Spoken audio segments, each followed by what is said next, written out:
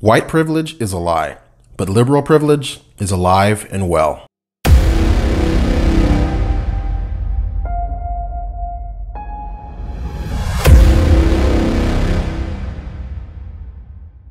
Howdy, y'all. Welcome back to the Wright Brothers. This is one half of the duo. Trey will be back next week.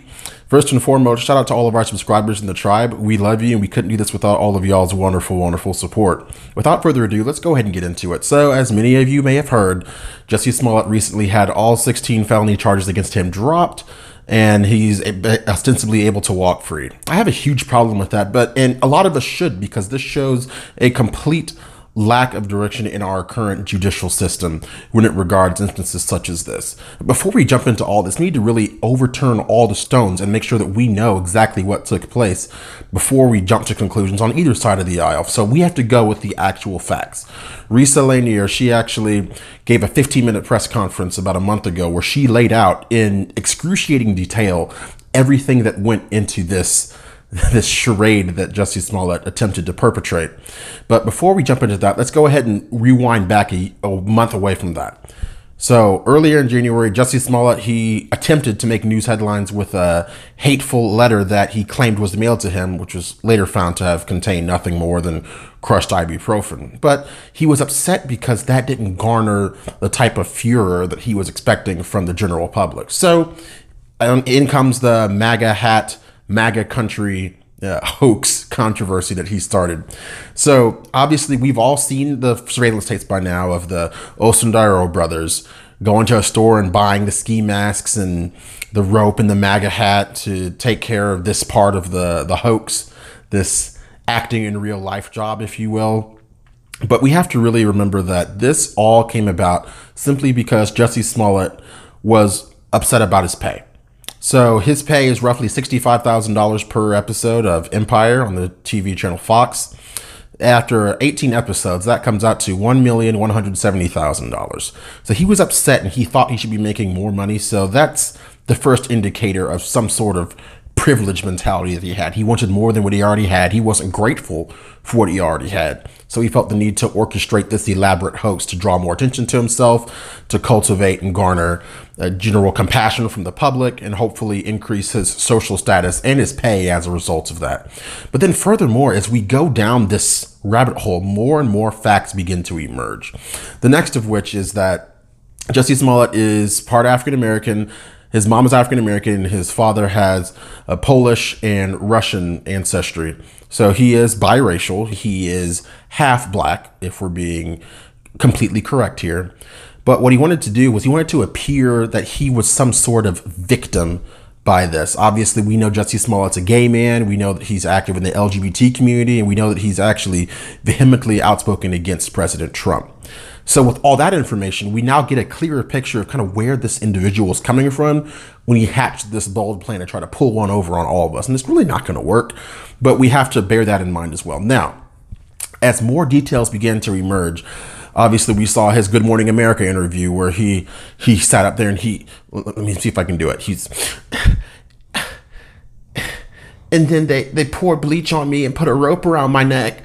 But then I kept the rope around my neck until the police showed up later. It doesn't make any sense, okay? So anyone who has a brain had to have smelled the rat at that point. But we continued on down this path, and as more information came to light, we saw that even though he attempted to stage this attack where there was a security camera, the camera was pointing the wrong way. So he obviously didn't do his due diligence there. But as the police department, bear in mind, this is Chicago. They have lots of other things to do. The crime rate in Chicago is ridiculous, and they should be focusing their efforts on that. But then this story attracted national attention, so obviously they wanted to make sure that they uncovered all the details. So as more details began to emerge, we saw the Osundaro brothers, and they were the ones who received a check from Jussie Smollett, and they used part of the proceeds from this check to go purchase the ski masks and the rope and the MAGA hat to have their part in this whole charade that went on. Now, thankfully, we have a police system that is willing to do all the research and find all the information. And as they found this information, we began to see that this was not an attack on Jussie Smollett in sub-zero temperatures in Chicago by racist Trump supporters yelling, "This is MAGA country." This is not the case. Anyone who knows Chicago knows that it's not necessarily the most friendly place for Trump supporters. But here's the thing. So obviously, as more information came to light, we found out that this was all an orchestrated scheme to try to attract public attention. We had Jussie Smollett running around saying he's the gay Tupac, which is actually an affront to Tupac, to be honest. Let's be honest. But let's fast forward now. When the information about the attack came out, we saw two prominent politicians, Democratic candidates for 2020, come out and strongly repudiate these attackers, these would-be attackers. And they actually were trying to push a bill through, an anti-lynching bill. Now, it's very interesting. You kind of see how all this starts to play together. We had Cory Booker and we had Kamala Harris, both of whom have their own political agendas to pursue. But what they did was they were able to use the Jussie Smollett controversy as more of a stepping stone to try to advance this anti-lynching bill. And make no mistake, that's not by mistake. Jussie Smollett was actually pictured in a rally for Kamala Harris in a Time's Up t-shirt indicating the current administration. And he even describes himself as being very politically outspoken. Now, I'll take it a step further and say, when you make a threat against the president, as Jussie Smollett has done several times, wishing that people would kick the president's, you know what have you, that's not necessarily being politically outspoken. That's being politically incendiary. So he tries to downplay exactly his role as far as that's concerned. We saw Cory Booker and Kamala Harris both come out and say that this is just a terrible thing. Jussie Smollett's a great person. I don't know why anybody would do this to him. This is the worst thing that could ever happen. Those racist went and did it again. And it was all debunked in the end. But what's even more interesting about that is now we see involvement with possible Obama ties. So Kimberly Fox was the prosecutor. She actually recused herself after having some interaction with Tina Chin, who was Michelle Obama's former chief of staff. And Kimberly Fox, basically what she said was she was trying to get the police department to turn the case over to the FBI. She indicated that, and then a family member caught wind of it, and the family member said, oh my gosh, this would be a huge victory for us. So everything is starting to weave itself together very interestingly. And in the end, it was Joe Maggots. And bear in mind, the first four letters of his name, the irony of that is not lost on me. He is actually the lawyer who's embroiled in the controversy with Michael Avenatti. But with all that being said, I digress. Joe Maggots is the one who made the decision to drop all these charges against him. And for the first time in my life, I actually agreed with Rahm Emanuel on something, the mayor of Chicago. And Rahm Emanuel said this was a whitewash of the judicial system. And this is correct, because what this does is this shows that there's one set of rules that applies to the common people, to you and to me. And it's another set of rules that applies to people who are in positions of influence, power, or prestige. And this should not be the case. In America, we have a judicial system that's supposed to be non-partial based on what your status is or what have you.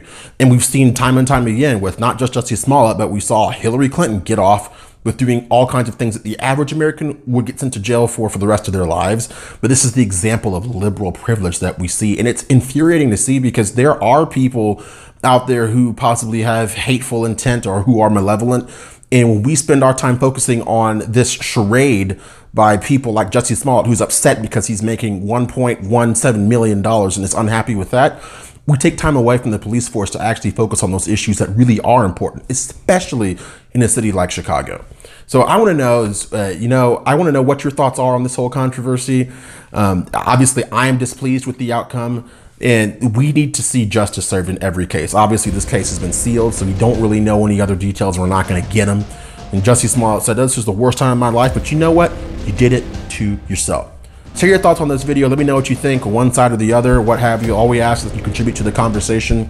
Check out our friends at the Two Classy Gentlemen podcast, at Let's Be Frank, and at Zeducation for more conservative content. We hope you enjoyed this. If you did, please feel free to smash that likes button, share it with your friends, and subscribe if you haven't already.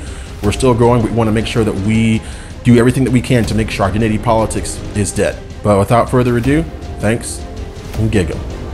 The first revolution is when you change your mind about how you look at things and see that there might be another way to look at it that you have not been shown. The revolution will not be televised, There'll be no rerun, brothers and sisters. The revolution will be live.